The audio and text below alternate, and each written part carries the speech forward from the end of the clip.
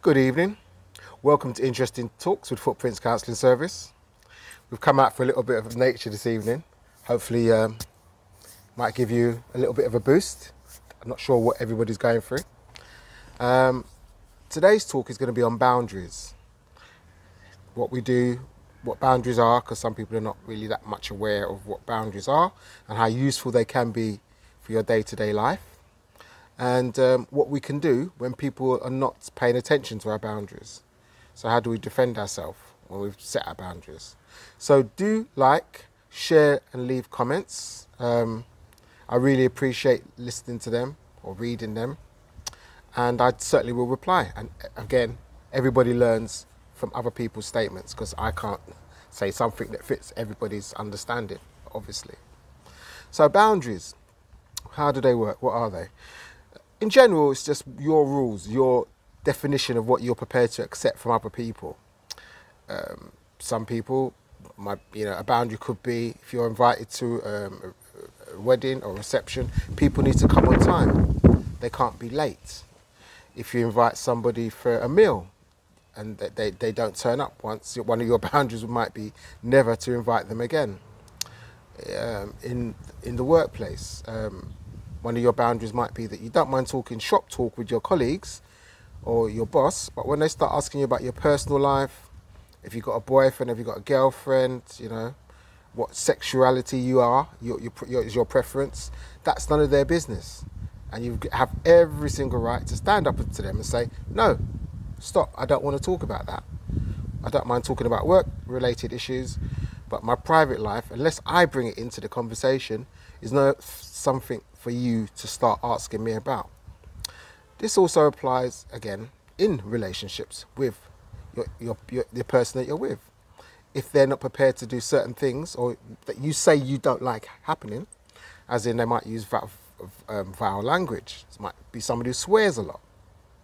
And you say to them stuff like, you're not into vulgar language. If you've got something to say to me, say it to me. But don't use vulgar language. And if they continue to do it, then of course, again, you've got to put your hand up and say to them, look, this isn't working. You need to stop using this kind of language when you're addressing me, or you have to name the consequences to these people so that they understand that they are crossing your boundaries.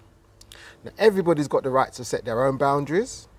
I find that a lot of people don't really have them, and then they get swept along by the wind, should I say.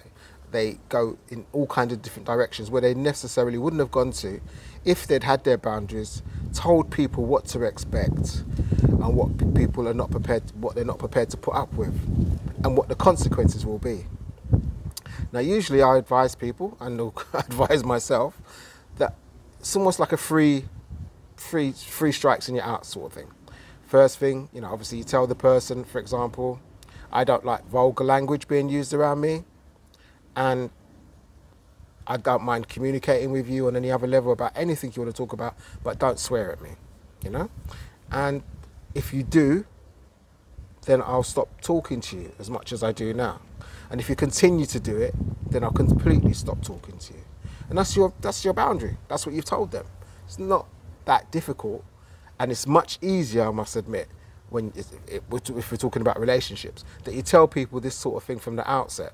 Because usually people get used to a certain way of talking to you, a certain way of dealing with you, and when you start to tell them exactly what you don't want or what you're prepared to put up with, they find it very difficult to start accepting these new rules and regulations that you're putting over to them.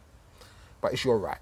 So you have the right to say what you think, what you feel, and obviously the consequences that will follow up if the person keeps crossing the line. Now, I find that people that don't have boundaries, they're really, a lot of them, I wouldn't say pushovers, but you find that people do tend to take a lot of advantages of them. They say things and ask them to do things that are way beyond their remit, what they shouldn't be doing, and they do them for people to try to people please.